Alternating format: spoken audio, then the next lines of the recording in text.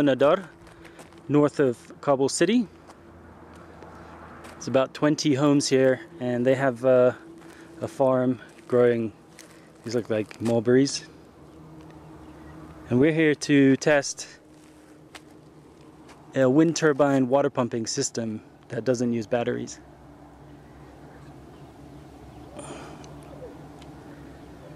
we've got two turbines with a rotor diameter, each of a rotor diameter of 4 meters, 2-meter blades, that are going to work together to pump water from one pump with an electronic control system that we have, utilizing a VFD, variable frequency drive, and a circuit to control the VFD.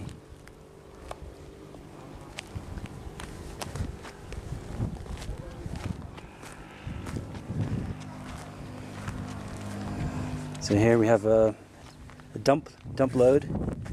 The circuit calculates when the voltage gets too high for the VFD, and it clamps the voltage so that the VFD doesn't go into error.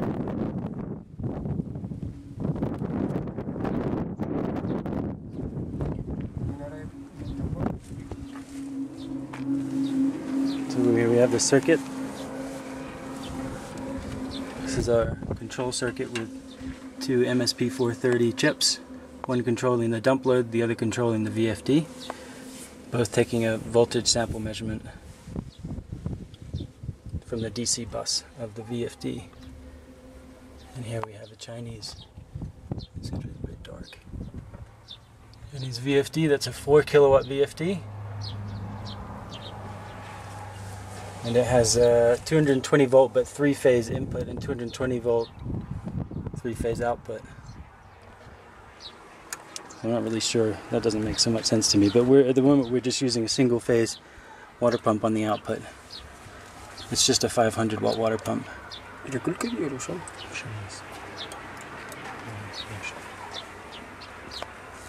So here we can see the voltage. It's 309 on the DC bus. So it just triggered the circuit, and the VFD is now on with that frequency to sort of a minimum frequency. It's about 4.5 hertz, but it'll start the water pump nice and slow, and then if there's power available, then the frequency will go up. So what we've seen just now is that the voltage, because of the wind turbine, there's not very much wind at the moment, the voltage has gone down below 200 volts, which is below the minimum voltage for the VFD. The VFD has gone into an error mode, low voltage error mode, and the circuit takes the signal from the VFD, and actually we're even getting to be too low voltage for the circuit to run, so now it's off. But the circuit knows that there's an error, that the VFD is in error mode, and we'll wait until the voltage goes back up to restart the water pump in the VFD.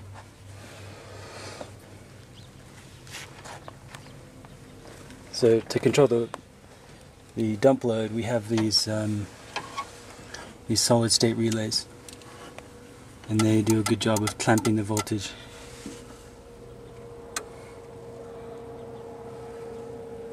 That clicking was the VFD just turning off because there's no power, because the wind turbines are not really turning, and at the moment we have no wind.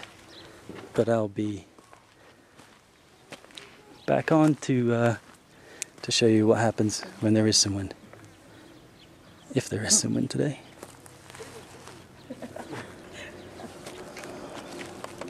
But the idea with using a VFD has sort of multi-purpose. We found that when we drove the water pump directly from the output of the wind turbine, even though the frequency and the voltage was correct, we had a difficult time making sure that the water pump was turning on sometimes, because when the induction motor of the water pump starts up, it draws a lot of current. If it doesn't start up properly, then that's not going to be very good for the water pump over time. Sometimes it would start up properly, and sometimes it wouldn't. So that would be another way to do it, but we found that we didn't think it was going to be as reliable. In fact, on that turbine, there's a flywheel. That was one idea of helping to make sure that the current was available to turn on the water pump.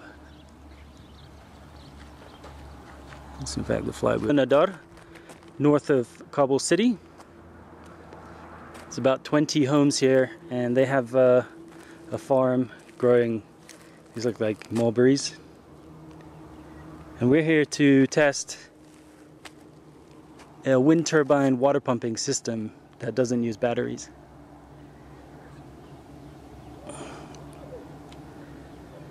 we've got 2 turbines with a rotor diameter, each of a rotor diameter of 4 meters, 2-meter blades, that are going to work together to pump water from one pump with an electronic control system that we have, utilizing a VFD, variable frequency drive, and a circuit to control the VFD.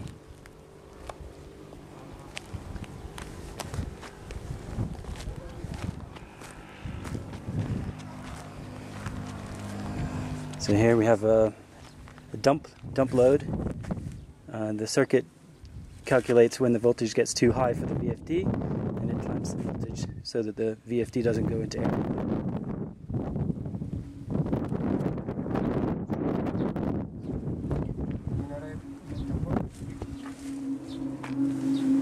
So here we have the circuit. This is our control circuit with 2 MSP430 chips, one controlling the dump load, the other controlling the VFD, both taking a voltage sample measurement from the DC bus of the VFD. And here we have a Chinese, it's a bit dark, Chinese VFD. That's a 4 kilowatt VFD, and it has 220 volt but 3-phase input and 220 volt 3-phase output. I'm not really sure. That doesn't make Okay, so Articular just was listening for the water in the pipe, and it came out and hit him in the side of the head. Ustareton de gataraf nishometen. Articular. Okay.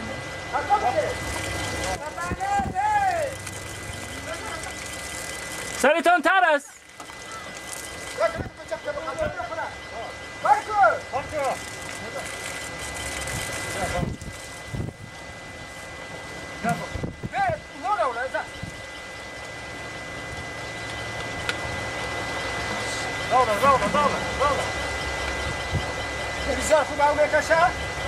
Okay, so at the moment, you see that we're maxing out.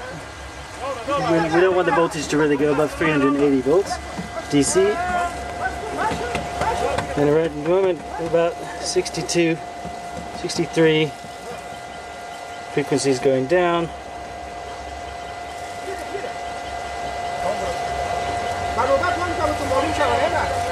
And back up. So the circuit controls based on the voltage. We want the voltage to stay high, so based on the voltage, the signal for the frequency goes up and down. It goes up slowly and down quickly to take the load off so that the voltage can stay high.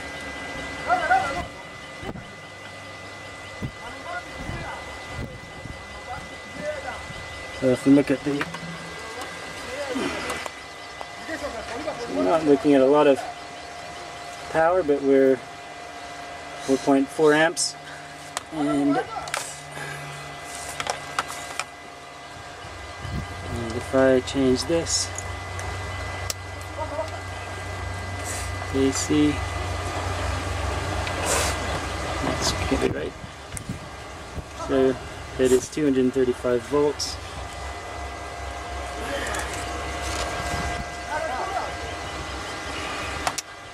Unja bosha, unja destotan mokan.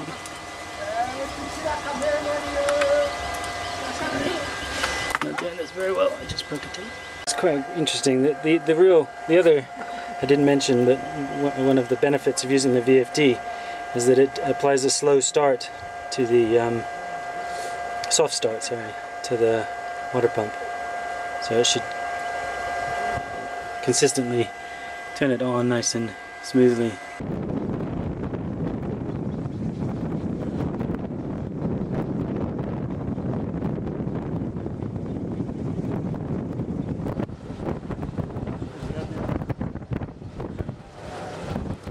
یا از توربین است که پیشتر ما فیلم برداری کردیم، یا گنجا از 50 متر میکشه و این آفرین دبیرو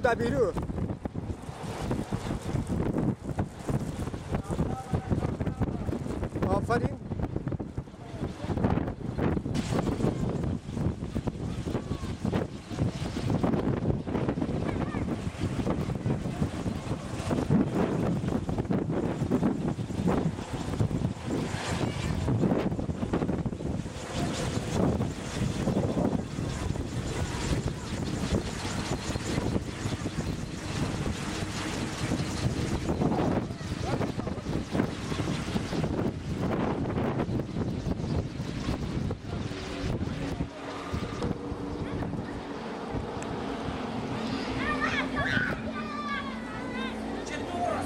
این کردای خود او میتنی منطقه از توربین بادی که اینجا بچه ها پامپا گرفتن.